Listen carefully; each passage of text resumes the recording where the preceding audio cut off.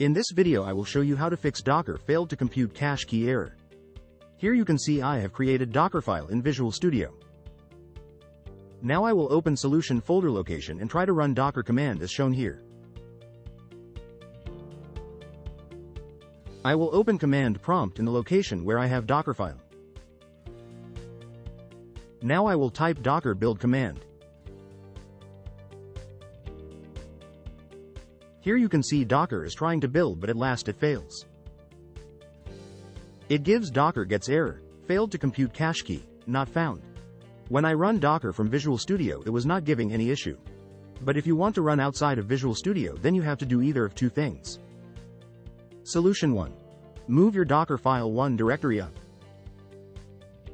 So let's move dockerfile at the same level as the Visual Studio solution file.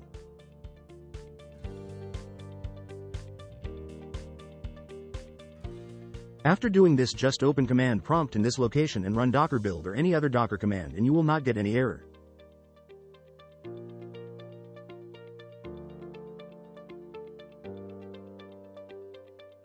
Here you can see it builds successfully without any issue.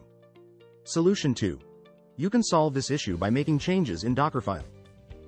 So let's keep the location of dockerfile where it was initially.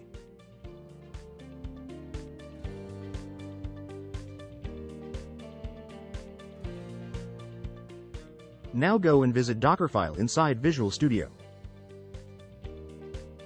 You can make the following changes in dockerfile.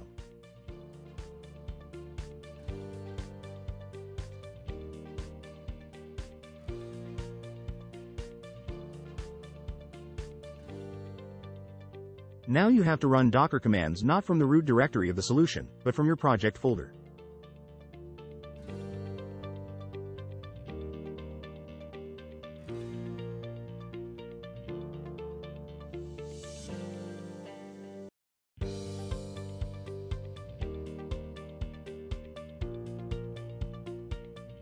You can see there is no issue while building Docker. This second method is my preferred solution as it's better to keep the Docker file with other projects' files. This much for today. If you like this video please like, share and subscribe to the channel. Also click on bell icon to never miss any update.